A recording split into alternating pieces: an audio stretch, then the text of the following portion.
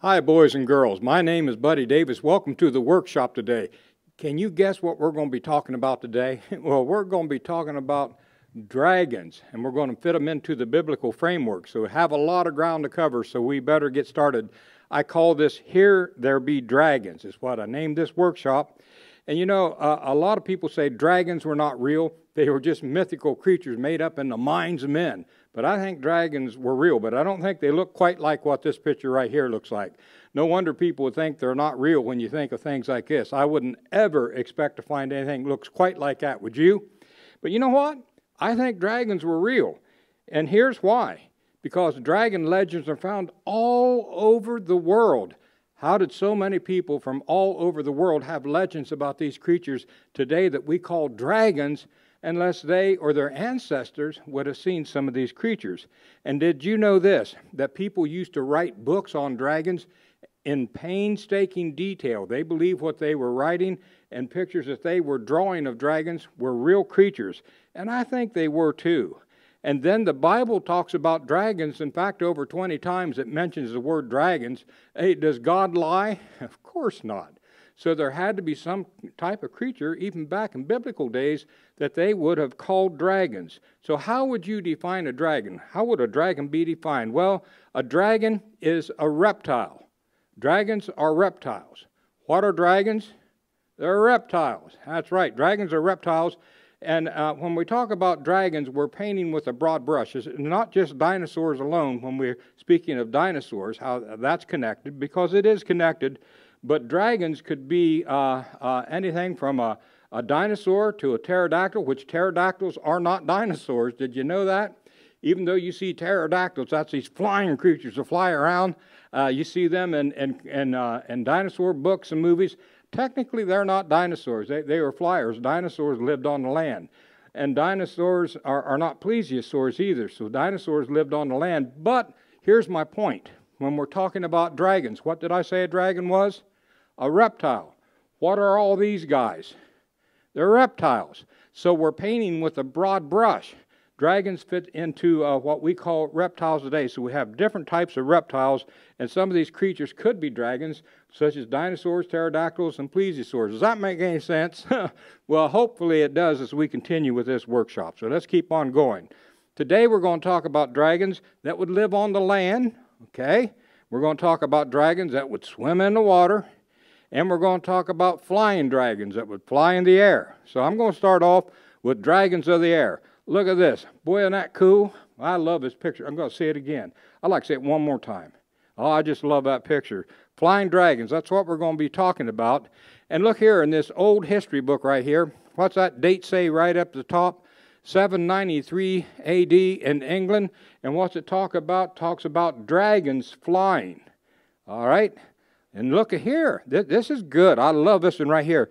This is in the Bible. This is in the book of Isaiah. In Isaiah 36, it talks about a flying serpent. And a serpent is a reptile. Okay, so you see how we're starting to connect the dots here, what some of these dragons could be. Now, in the movies that you go and watch, they make the dragons look like this right here. And that makes a good, exciting movie, I got to admit. That's a pretty cool-looking critter that's flying.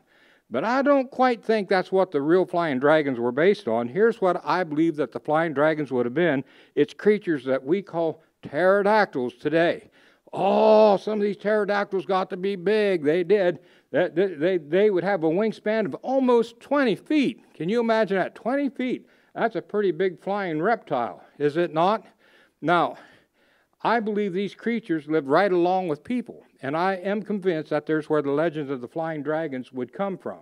Now, if I'd be living back when these creatures would still be alive, and let's say that we're in maybe the late 14 or 1600s or so, and I'd be out hunting squirrels, and I'd be backed up against a big old tree, and I hear it flapping its wings, and I look up, and something like that would fly over my head with a 20-foot wingspan. Mercy! I'd probably run back to the village as fast as I could go, and I'd tell everybody, you're not going to believe what I just saw. I just saw a flying dragon. I wouldn't call it a pterodactyl, would I? There's a good reason why I wouldn't call it a pterodactyl, because the word pterodactyl wasn't even invented yet. but I'd probably call a creature like that a flying dragon. Now, some of them even got to be bigger. The one I just showed you, that pteranodon, had a wingspan of, what did I say, about 20 feet? Look at this one right here, the wingspan the size of an airplane. Mercy, that is a big flying critter. Almost 40 feet. The scientists believe this creature's wingspan would have been, called Quetzalcoatlus. Guess where they found it? They found it in Texas. Hey, you expect it to be big in Texas, right? So that there's one of the flying dragons, and I'm convinced that the flying dragons are what we call pterodactyls today. Is there any reason to believe that people have seen these creatures? And yes, there is. This is a pictograph. This is what the Indians would draw on canyon walls. And I believe this is a picture of a pterodactyl. Let me outline it for you a little bit so you can see it a little bit clearer. Here we got it outlined. Now, if the Indians wanted us to believe that this would be a bird, they'd probably put feathers on it. The reason I say that, because when they draw birds, they usually put feathers on it. This looks like it would have leathery type wings. And it even has a crest on its head. And did you know that a lot of pterodactyls had crests on their head? And it depends on the species of pterodactyl as to what that crest would be shaped like. Let me show you right here. Here's a pterodactyl. This is a pteranodon. This is not a real big pteranodon, but he'd have about a 15-foot wingspan. But what's on its head? A bony crest. Scientists are not quite sure what these crests were used for, but they think it just helped it to identify its own species. I don't know for sure, but that's what they think. But it depends on the species as to what that crest would look like. This species right here has kind of a smaller crest that would be on its head, but it certainly does look like a pterodactyl. And then in this very same area where they have found this, and I've been to this site myself, I've seen it with my own eyes. You guess what else you find? You find skeletons of pterodactyls in this area, some fossilized bones of pterodactyls. So the flying dragons, wow, I'm convinced that the flying dragons connect very well with what we call pterodactyls. Now let's talk about the land dragons, the ones that would live on the land. Hey, could some dinosaurs been called dragons? What do y'all think? Well, yeah, I think they could be. Before the word dinosaur was invented, many, many years ago, when they start to find the bones of these creatures we call dinosaurs today, what do you suppose they called them years ago when they'd find the bones? You're right, they called them dragons. They called them dragon bones. Why didn't they call them dinosaurs? That's easy. The word dinosaur wasn't invented yet. Just like the word pterodactyl is a brand new word, the word dinosaur is a brand new word too, invented by, do you remember what I said? Sir Richard Owen. And when did he invent that word? 1841. Yep, you got it. I'll give you an A on that one, okay? And by the way, you got to remember everything I'm saying because I'm going to give you a test on the end of this. I got your attention now. I'm not going to give you a test. I'm just teasing you guys. We're having fun here. But the dragon legends fit in very well with what we call dinosaurs today on some of these skeletons. This is from an old history book. Look at that. What's that year say right up the top? Say it with me. 1405. And I'm just going to read some of the things that this old history book would talk about this creature. I think it fits the description of a dragon, and they're talking dragons, and it fits what we would call a dinosaur today. And one of the things that it says in this old history book, it says that the dragon was vast in body, big body.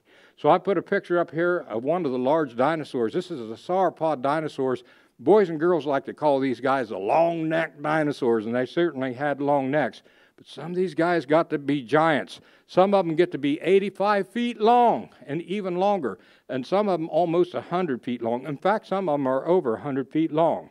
So it's saying in this old history book, look at the date again, 1405, and they're talking about a dragon that's vast in body. But it goes on. What else does it say? Oh, it says that the dragon had teeth like a saw. Teeth like a saw. So I put a picture up here. This is the teeth of Tyrannosaurus rex. And right here's a T-Rex skeleton skull right in front of me, but teeth like a saw. So you can see what I did in this picture. It's very obvious what I did. Before you guys got in here today, I walked up to this picture right here, and I just went up, and you can see what I did. I yanked the tooth right out of it just so I could show you the tooth.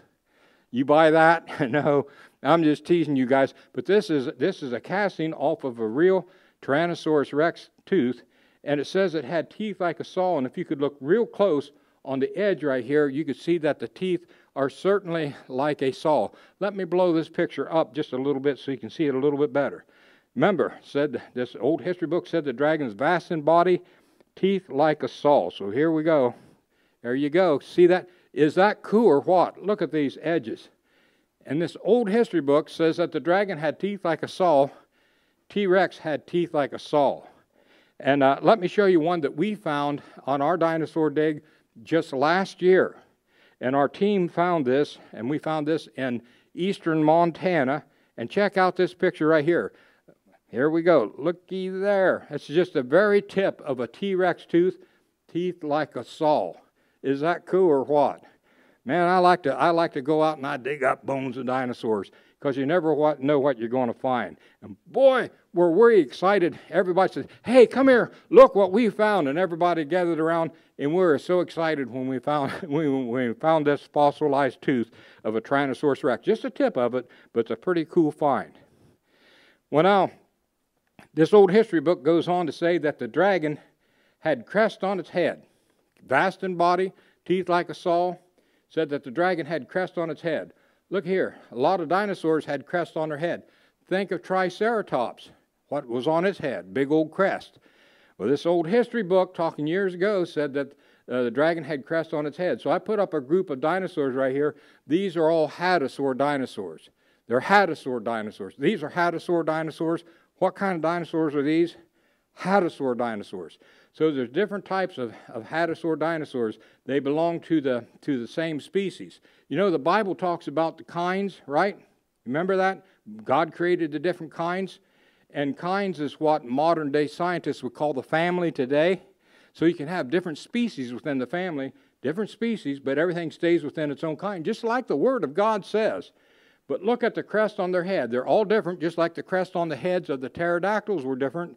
The crest on the heads of these hadrosaur dinosaurs had crest on their heads. See this one right here? Look at this one right here. They're the very same. This is Parasaurolophus, and I'm going to walk over here. I'm going to talk about this dinosaur, the crest that's on its head, for just a while. And scientists, they thought, well, wonder why it would have crest on its head. What would that crest possibly ever be used for? And so they come up with different theories, and some scientists said, well, we're going to check and see what that crest looks like on the inside. So you know what they did? They took a saw on the fossil of a dinosaur like this here, on a real fossil, and they cut the skull in two. And when they cut it in two, they found that it had holes like tubes on the inside of it. And some of the scientists thought, now what would that be used for? Oh, I got an idea, they thought. Maybe it had scent cells in it, so it could smell really good. So it could smell. Yep. Well, maybe because an elephant has a big long trunk, and what's in its nose? A bunch of scent cells. In fact, did you know that an elephant has one of the best smelling noses of any animal that's alive today? I think a polar bear is said to be number one, but the elephant comes in number two. So that's what they thought. Just a theory. Nobody ever seen for sure to know what it would be used for. So it was a theory. Other scientists say, well, we're not so sure about it being full of scent cells. You know what we think it was used for? Since it had these tubes in its head, I think that it was used to make a sound so it could communicate with other members of the herd. So look at this big old head right here. So it could be a long ways from maybe another dinosaur want to communicate with it. So what would it do? Go, womp, womp, womp, calling to other members of the herd. Other scientists say, well, that's a good theory. That's a good theory. Nah, we don't think that's what it was either. You know what we think it was used for? We think it was used to breathe fire. Now, wait a minute, Buddy Davis, somebody might say. Now, come on, Mr. Davis, you certainly don't think there's such a thing as fire-breathing dragons, do you? Yes, I do, and we're going to talk about the fire-breathing dragons in this short talk. So let's go right back over here, and we'll continue our talk on dragons. Here we go. Well, this old history book, we're not done yet. It said that the dragon, it also had a tail of enormous length. So the dragon's vast in body, teeth like a saw, crest on its head. Man, we're sounding like a dinosaur to me. And it said it had a tail of enormous length. Well, look here in the Bible, in Job chapter 40, verse 15, Job chapter 40, verse 15, Job chapter 40, verse 15, what did I say? Look it up. Job chapter 40, verse 15, it talks about a creature called Behemoth. Behemoth. What's its name? Behemoth. And a lot of scientists believe that Behemoth could be what we call a dinosaur. Well, right there in the Bible, I think it's God communicating with his servant Job, because Job knew this animal, and God is telling Job about this creature called Behemoth, and it fits the description of what we call a dinosaur. Tail of enormous length. I'm not going to read everything here to you, but it says it has a tail of enormous length. You can look it up yourself. Now, some scientists say, can't be a dinosaur. You know what we think? We think that it's probably an elephant, and some say it's probably a hippopotamus. Come on, give me a break. Do they have a tail like a cedar tree? Mercy, no. Maybe a little flap of skin like a switch or a fly swatter. But you know what? A dinosaur has a tail of enormous length. I think God's telling Job about a creature like this. Well, according to the evolutionists, humans never saw a creature like this, because according to the evolutionists, suppose it died out 65 million years ago, even longer than that. But here in the Bible, it talks about this creature.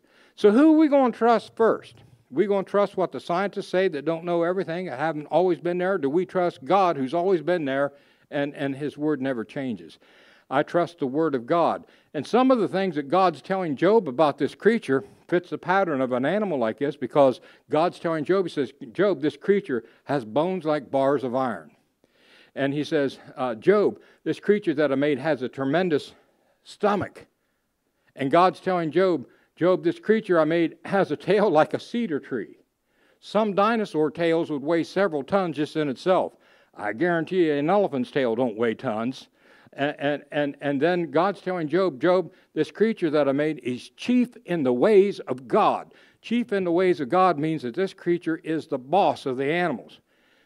He's a big boy. Well, a great big African bull elephant weighs about 7 tons. That'd be a big one. Most of them don't get to be that big. So that'd be a big elephant. These guys would weigh 30 tons. Mercy, should be hands down. Which one fits the description best? Fits the description of what we call a big old sauropod dinosaur. All right, that's right in the Bible. You got to read that. Job chapter 40, starting with verse 15. Well, now let's talk about the swimming dragons, the ones that would be in the water. And for years, sailors used to say that they would see swimming dragons in the water. In fact, they'd even write about this in their logbook. The captains would. Unlikely that the captains be lying. And here's why. Because in some of these countries, back in those days, if a captain would be found lying, he could be in a lot of trouble. So they wouldn't go to all that trouble. I believe that they were seeing real creatures. So I wonder what they were seeing that they called the swimming dragons. I don't know, because I didn't see it either, but here's what I suspect. They were probably seeing what we call plesiosaurs. Now, some plesiosaurs got to be huge. Like these guys right here get to be 66 feet long. Mercy, that's a big reptile, all right? Could be like a chronosaur. These guys got to be huge as well. Look at these people standing by the fossil of a chronosaur. How'd you like to go swimming and see this guy come up in back of you? You talk about paddling quick. I'd look like a motorboat going through the water if I seen something like this. Boom, I'd be going. I'd leave a wake way behind me. He'd have a hard time catching me. I think that's what people were seeing, though, what we call, these are swimming-type monsters that they used to call the sea dragons.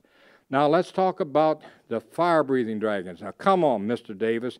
You give us a tease about that a little while ago, but you really don't believe such a thing as fire-breathing dragons. Everybody knows that's not real. I think that it's real, and here's one of the main reasons why. Because in the Bible, in God's Word, in Job chapter 41, just got to go to the next chapter, we were talking about Job, and it talks about Leviathan. And what can Leviathan do? Oh, he's pretty amazing. Look what the Bible says. This is what God's Word tells us, that Leviathan, it says, fire would leap out and smoke would go out of his nostrils. All right, does God lie? Oh, Mr. Davis, yeah, I know it says that, but it's got to be allegorical. That's got to mean something else other than what's saying. There's got to be a hidden meaning there, because we know there's no such thing as fire-breathing dragons. Well, God's Word tells us in 1 Peter 3:15 to be able to defend our faith, to give a reason for the hope that is placed within us, and I believe we can do that. And here's one of the ways that we can do that, because we'll look at this little creature that is alive today. This is called the bombardier beetle. It's called the bombardier beetle. What's it called? The bombardier beetle, and he is alive today. All right, what's amazing about this little bombardier beetle, he lives in South America, he lives in Central America, parts of the southern part of the United States. But you know what? He has 2 chambers right back here. He does. And he mixes gases in these chambers. He has an inhibitor right down here in his tail. And he shoots his hot, fiery gas. That's what he's doing right here. At spiders, toads, snakes, anything that wants to eat the bombardier beetle is going to have a hot lunch, that's for sure. Because it's a hot 212 degrees that he's spraying out here. Burns spiders, toads, snakes, anything that wants to eat the bombardier beetle. He has made a bad mistake. I wanted to show you one because a picture's worth 1,000 words, they say. So I'm going to show you, oh, he's a big, hungry spider. Big spider. Going to try to eat that little tiny bombardier beetle. But I want you to watch and see what happens to that spider. This happens very quickly. I put it on 3 different times so you can see. If you watch real close, you're even going to see the smoke. So here we go. Let's watch this. There's the big spider. There's the beetle. Watch. Boom, boom, boom. I have pictures of that spider right after that, and he's not doing very good at all. I think he learned his lesson big time. But here's my point.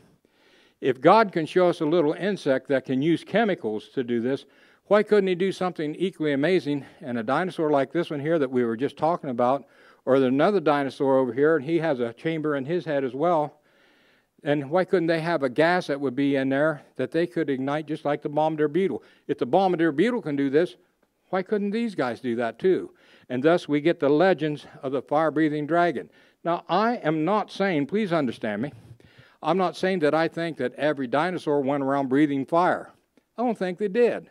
But I think some could. It's just like not every insect can light up like a lightning bug. But the firefly sure can. It's pretty amazing.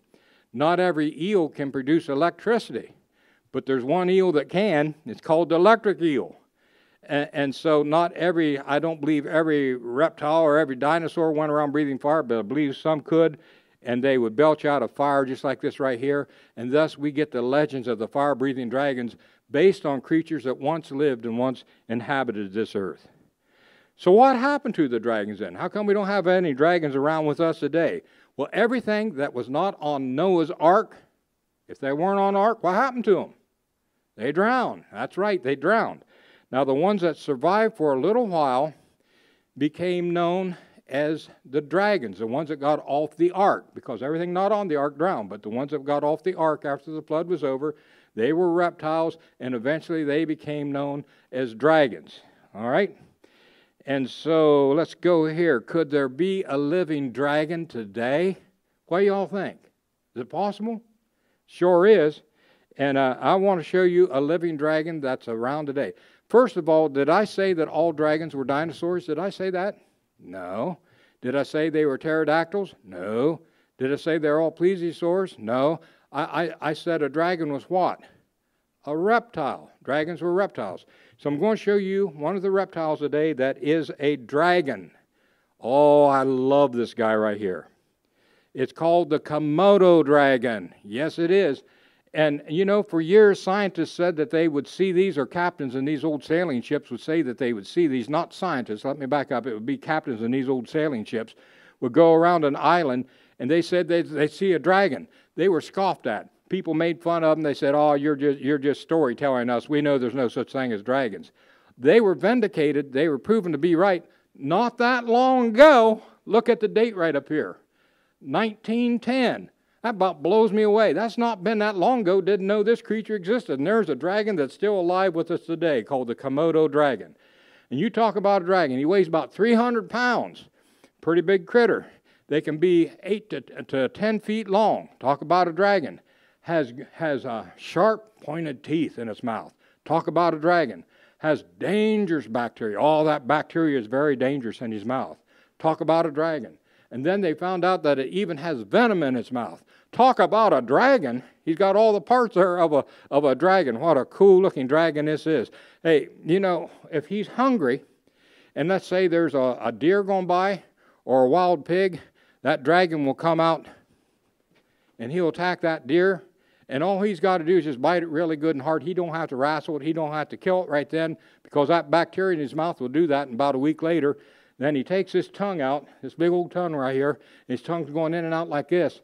And he's trying to find out where that animal died at. It can pick up scent molecules out of the air. Is that amazing? What this tongue is amazing, picking up scent molecules. I've tried that for years with my tongue. I can't pick up the first molecule, but this guy can. And when he finds out where it's died, then he'll go up to it, and then he'll start feeding on that deer or that wild pig or whatever he wants for lunch. And so I got a chance to feed one of these guys. I did. I was making one of my movies, and the zookeeper, we filmed this at a zoo, and the zookeeper says, "Buddy Davis, I'm going to let you feed the Komodo dragon." Cool, I thought. He says, "Now," he says, "I'm going to let you feed it a rabbit." He says, "It's frozen rabbit. Rabbit's already dead. It's a frozen rabbit. We're going to put it on a long stick so it can't get to you. I don't want you to try to touch this dragon, because that bacteria that's in his mouth, if it would snap at you and bite you, oh, you don't want that to happen, Mr. Davis. So you hold that rabbit on that stick." So I'm standing there. I'm so excited. I'm holding that rabbit on the stick. I'm holding that stick out like that. And the cage is over there a little ways. And he opens up the cage door of that dragon, and that dragon sees me. And his tongue going. And here he comes to me like this right here. Here I go like this right here. Anyway, he gets a hold of that rabbit, and he swallows that rabbit. I'll never forget getting to feed the Komodo dragon. I got to do that. Let me show you. What would you say, though, if you'd be a captain on one of those old sailing ships years ago, and you'd see a creature like this coming up to you? What would you call it? You'd call that a dragon, would you not? So that's what that dragon looked like when they opened up the cage door and he come at me. And it wasn't too bad when he looked like that, but I really got concerned when he looked like this. And man, I tell you what, I was glad when he got that rabbit and I didn't have to feed him anymore. But there you go. If you'd see a creature like this here many years ago, what would you write in your logbook if you was a captain of an old sailing ship? What would you say that you just seen? You'd say that you have just been able to witness a dragon, the Komodo dragon, a modern day dragon that's with us today. And I think they are so cool. Well, today we've been able to talk about dragons that would live on the land. Some of them, not all of them, could be what we call dinosaurs. Some of them, the flying dragons would be what we call pterodactyls, and the swimming dragons would be things like we call chronosaurs or plesiosaurs or creatures like that. So the whole reason I like to do these talks, and I love telling boys and girls and moms and dads or anybody that will listen to me about God's amazing creatures that He has made.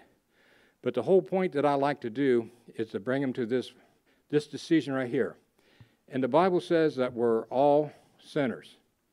And you know what? That certainly includes me. I'm as sinner as lost as I can be. But a long time ago, I asked Jesus Christ, who is the Creator, who made all animals, who made the dragons, who made the dinosaurs, who made you and me. He came to this earth and paid the price for my sins. Because God's so holy, can have no part of sin. He paid the price for my sins so that I could be in heaven one day with Him forever. And I'll be able to go up some of these creatures and pet them. Might even be able to take a ride on the back of one of them. Boy, wouldn't that be quite a trail ride? I bet you'd like to go with me on that trail ride. Maybe we get to do that. I don't know. But it says it's going to be better than anything we can imagine. And I can imagine that. So who knows? Who knows? But if you've not asked Jesus to forgive you your sins, you need to do that. John 3:16, "For God so loved the world that He gave His only begotten Son, that whosoever believeth in Him should not perish, but have everlasting life." Isn't that wonderful or what? Right? That is pretty wonderful. Pretty important. Make sure you're saved. Well, I want to tell you about some of the things that we have here. You can find me on Facebook, and you got to put in AIG Buddy Davis. We always have a scripture verse there every day, and we take pictures of a lot of animals and things that's around our farm where I live. I think you'd really enjoy getting on my Facebook page. And then I have a book out on a lot of my adventures. In fact, I tell the story of me getting to feed that dragon in this book right here. It's one of the stories that I was able to write about, and many others, about 66 true life adventures that I've been able to be on. In my movies, some of you have probably watched some of my movies. We're really excited and have so much fun making these shows. And they're family shows that you can sit down and watch, and God gets the glory for creation. Isn't that important? And then I have a number of CDs that's out as well, and you can check out some of my CDs if you like. Some of our music we do, I love to play my guitar and pick and sing and grin. We have a lot of fun writing songs and doing things like that as well. Well, I hope you guys have enjoyed the program today, because I certainly have had a lot of fun bringing it to you. Hope you join us again. See you next time. Bye.